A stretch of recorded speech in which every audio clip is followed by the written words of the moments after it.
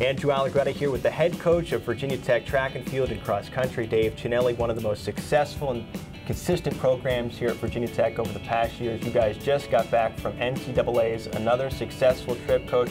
Give us the quick synopsis of how the athletes did. I was really pleased with the efforts. Obviously, at the top, Irina Sadeva winning an individual national championship in the javelin was the real highlight. But we had some other great performances. Hannah Green, third place in the 800, was a great performance. Tomas Kruzliak, fourth in the hammer throw. Thomas Curtin, seventh in the 5,000. Some really great efforts. It's a tough meet. It gets better every year. So, you know, to be able to get to the meet is a really tall order now, and then be able to score at the meet is incredibly hard. And to be able to win the meet, you have to not only be a great talent, I mean, you have to be perfect on that day. Yeah. So let's go back to the national champion, Sadeva, in the javelin throw held out at the University of Oregon. So this is now the fourth national champion individually for Virginia Tech in the past 5 years, and it came with some drama. What was it for Sadeva? It was a little bit of drama. Going into the final round, sixth throw, she was in second place, down by about a foot, and she had one throw remaining, and she got hold of her last throw, and it looked really good, but we weren't sure until it came up on the board.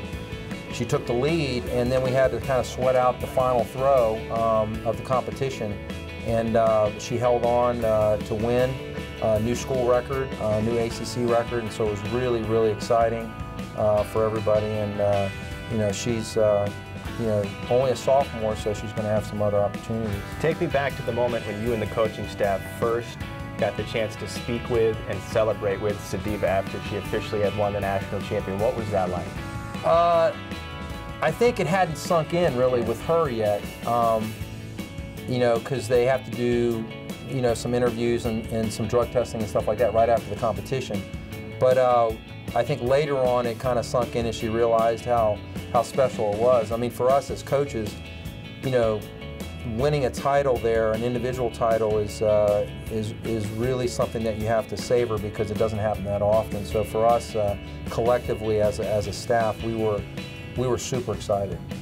I wrote this down. She is now the third female track national champion here at Virginia Tech. In your mind, how does she start to, and again, just a sophomore, rank in terms of female athletes here at Virginia Tech in your program? Well, we've had, you know, two others. Queen Harrison, sure, obviously in 2010 in the hurdles, and then Dorothea Habazin in the hammer throw. You know, I think Queen, because it was a multiple national championship in 2 events, and she's the only athlete ever to do that, probably still has to rank at the top, but certainly Irina, before she graduates from Virginia Tech, I'm very confident she'll be the best ever at the NCAA level in her event, which is something you know, even Queen couldn't say. I mean, she was certainly ranked in the top 5, but she wasn't a collegiate record holder. And I think Irina, if she can stay healthy, I think she'll get that. Incredibly exciting career to follow over the next couple of years. Let's go back to the other 3 All-Americans that you had, Tommy Curtin, Tomas Kruzliak, and Hannah Green. What stood out to you in their performances and what events, just so we make sure we're clear on events that they were successful in? Right. Tomas Kruzliak in the hammer throw, I thought was an outstanding performance because his consistency during the year was a little bit up and down, but he really came up big at the ACC championships to win that, and I think he was just peaking at the right time of the year, and that event has really gotten a lot better over the last 3 years.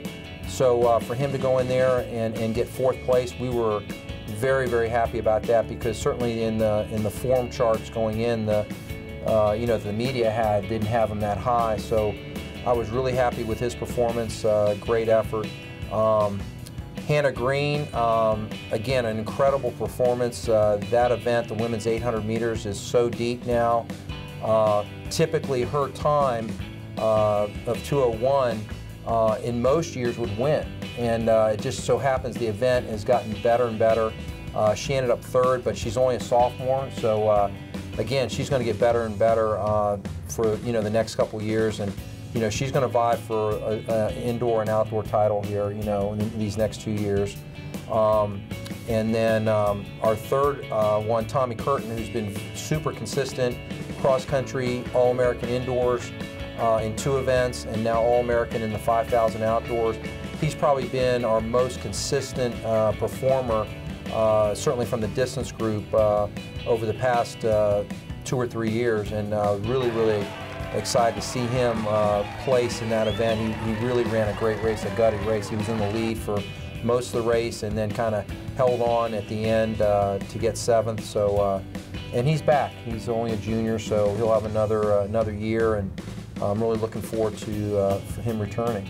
A lot of these key players are all going to be returning for Virginia Tech next year, and I know on the team side, you said you're very excited that the women's team placed 15th overall. Yes, the national meet is a very different animal than the conference meet, so if you can get some quality people, it doesn't take very many, to the national meet, you can place fairly high. So it doesn't necessarily relate to maybe how you did at the conference meet. So we had obviously a better national team this year than a conference team, and next year I think we're going to improve on both ends. I think our conference team is going to be much better, much deeper, and then we'll have more people at the national championships, which gives you more opportunities, obviously, to score. And it's just a matter of trying to pick up some points here and there. The national meet is, like I said, very, very tough. Yeah, Coach, congratulations once again on another successful season. Thank you for talking with us. Don't forget the USA Championships coming up in the next week or so. You can follow all of that right here on HokieSports.com. For Coach Cianelli, my name's Andrew Allegretta. Thank you so much for clicking.